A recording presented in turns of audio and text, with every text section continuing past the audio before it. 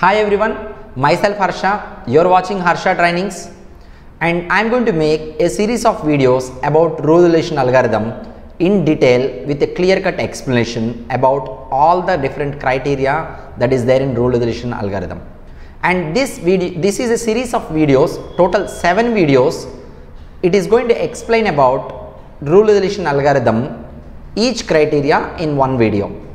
If you are watching this video, please be noted that there are other videos maybe in front of this video or after this video which covers the entire rule resolution algorithm process.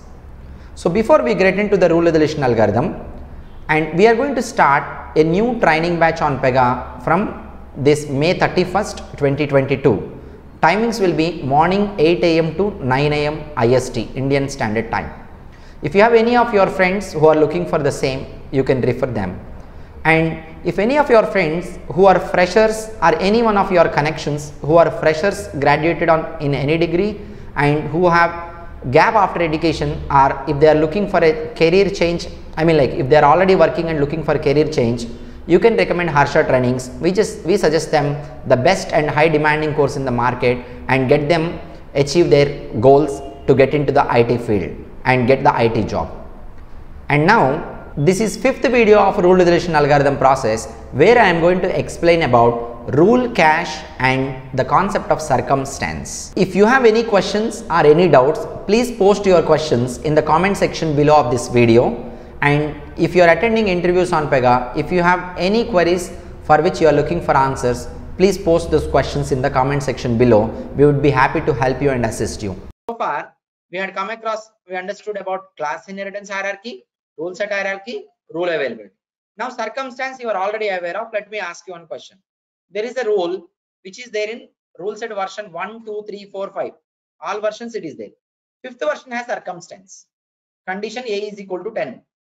At runtime, highest version should be picked, right? Usually, highest version has circumstance instance. So which one will be picked at runtime? Circumstance or base version? It depends on the condition. If condition satisfied, circumstance instance will be big, else base instance will get big. That you are aware of, right? And rule authorization, always PRPCC's rule set version, rule set application access group. If the access group is matching with the operator's access group, it will pick that. Coming to rule cache, I'll share you the cache tables, list of cache tables and all. See, we need to understand about cache memory mechanism in general. In general, there is a memory type called cache memory. Apart from RAM, apart from hard disk memory and all this, we have cache memory. The purpose of cache memory is, it is for making the access faster. How it makes the access faster? That is, frequently accessed tasks or the resources will be kept in cache memory. Suppose if I am going to access Facebook for the first time in my browser, I have to type the entire URL www.facebook.com. After I type, I get the Facebook website. I close everything and next time I open the browser. Simply when I type F, automatically in the IntelliSense, it will show facebook.com. Where it is coming from? It is there in the cache. That is what we call browser cache. That's what cache memory. It is there in the cache memory. So second time, third time, fourth time, fifth time, when you are trying to access, it is going to go to cache and pick from there the name. Directly shortcut. You take it from cache and access it. It will be little faster access. Same is the concept in files accessing, database accessing anywhere. Database is a little different, but okay. And coming to here, Pega maintains the rule cache as tables. Imagine I have one property in 10 versions and 10 different classes.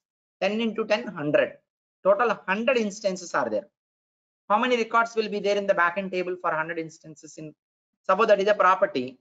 For the same property, 100 instances are there. How many records will be there in the table? 100 records. It has to search through all 100 and finally find out one best instance, correct? Imagine it has find the best instance out of 100. This particular instance of record, which it has found as a best instance, it will insert that record into another cache table.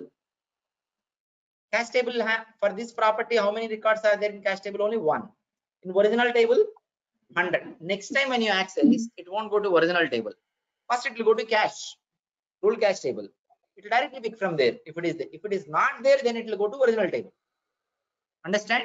So that is what caching mechanism. So is it going to be faster or not? It will be faster, obviously.